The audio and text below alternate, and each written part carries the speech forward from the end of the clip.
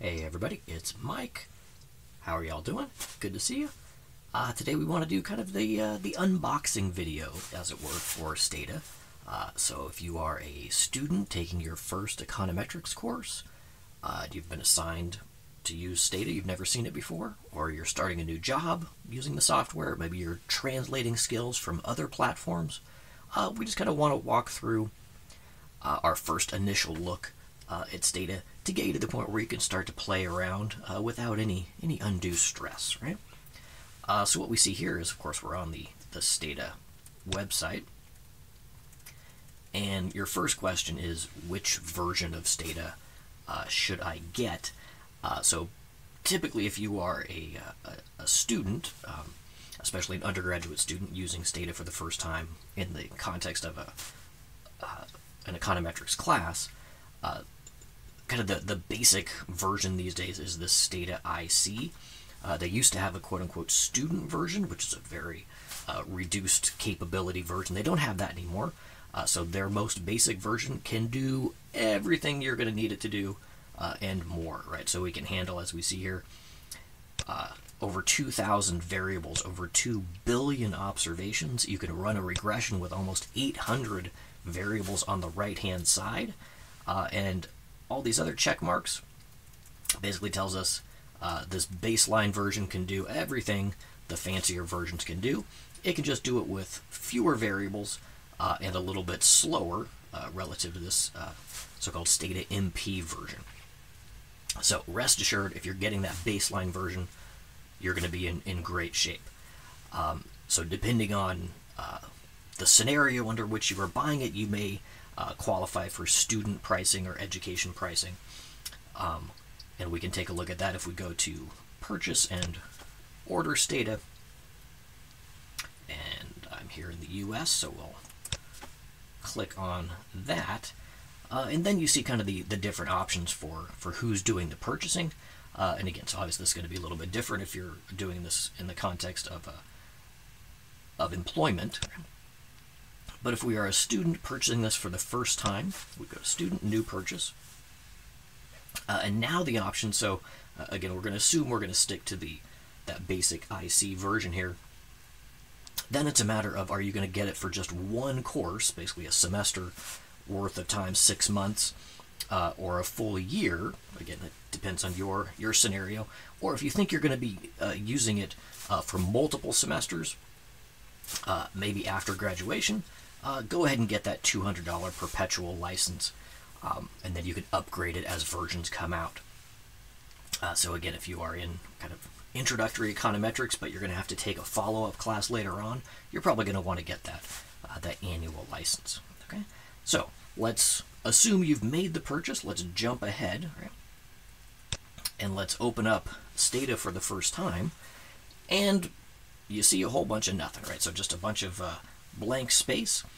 And before we can play around with this, we're going to need to import some data, right? So ultimately, we're going to have up in the upper right here a list of variables that have been created. So we just want to go through kind of the 3 or 4 most basic ways just to get some data in there to play around with, right? So we're not talking about doing a research project or anything of that nature.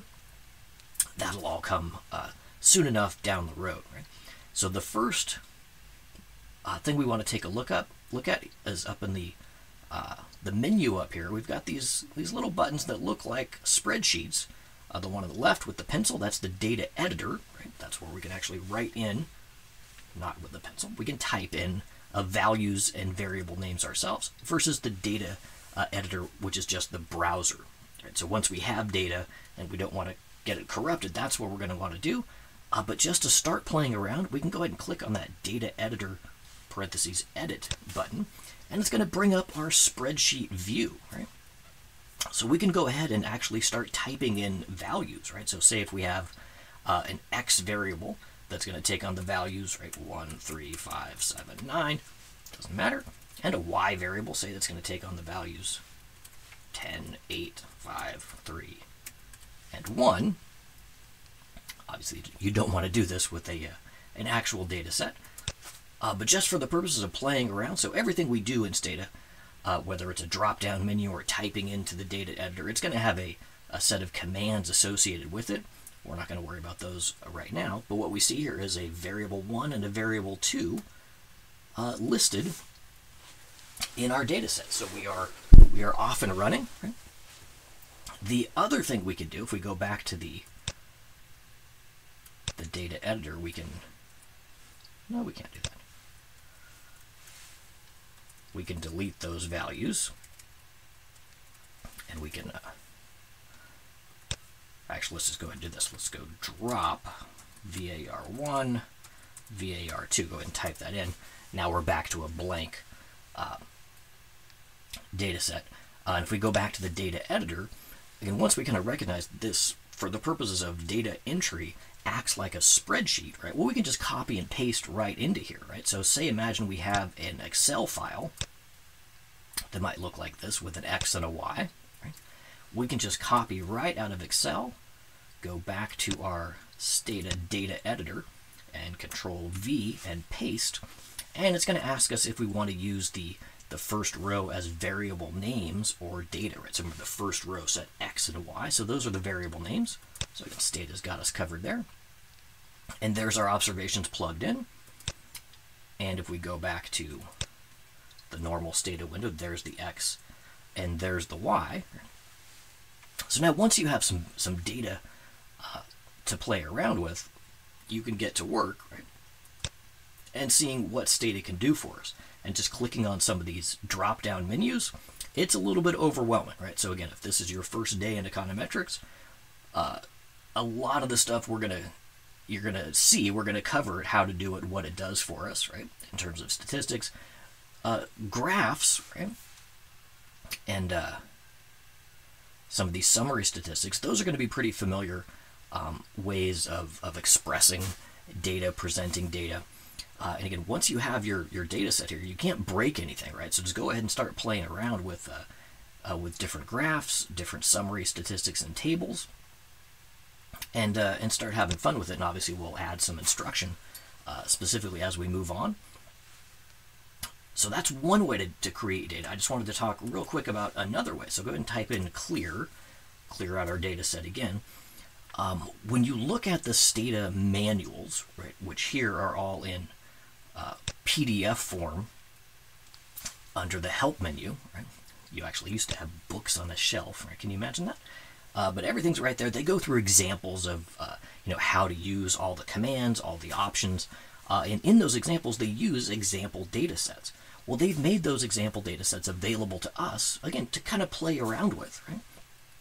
So one thing we can do is use what's called the sysuse command, which will allow us to call up some of these data sets that were automatically downloaded with Stata when you purchased it, right? So if we type in sysuse directory, or dir, that gives us a list of these data sets. And again, you'll see these time and time again in the Stata documentation examples.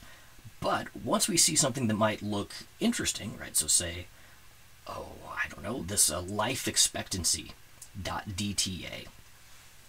We can say, I want to take a look at that data. So I'm going to go sysuse, and then just the name of the file, lifeexp, and it's going to drop in the variables of the data set, right? So if we type in now browse, that's going to bring up, you guessed it, our data browser, and we can take a look at it. So this is country level data, right, with life expectancy, per capita GDP, and we can start playing around with this, right? Let's clear that out. So again, these are all already downloaded into your computer. We can also access example data sets over the internet, right? So if we go up to File, and there's actually an option here called Example Datasets. So instead of using the sysuse command that will call it up from your Stata system, this will be the webuse command that will allow us to extract data from the Stata website. Right? We'll take advantage of other kind of internet use commands later on. So if we go down here to Stata 15 manual data sets, so these are all the different books within the the Stata manual, we just kind of click on one, and these are all different data sets, right, that you might see, again, used in examples in our documentation, right? So say we've got SP500.DTA, so this is a time series data set of the S&P 500 stock index, right? So we say, oh, that could be interesting. We want to play around with that. So we can type in webuse SP500, and there we have it. So again, browse again. This is basically exactly what you'd see out of, say, Yahoo Finance, right? You've got the day-by-day observations, the opening price, the high, the low, the close for the day, and the trade volume. And again, once you have that, now you can start to follow some examples and play around. So, again, just scratching the surface, but now you've got enough to start to poke around and see what Stata can do for you. So obviously stay tuned for what comes next in terms of specific tasks and graphs and summary statistics. But I hope you found that helpful. If you have any questions, leave them down in the comments below, and I will see you guys next time. Thank you.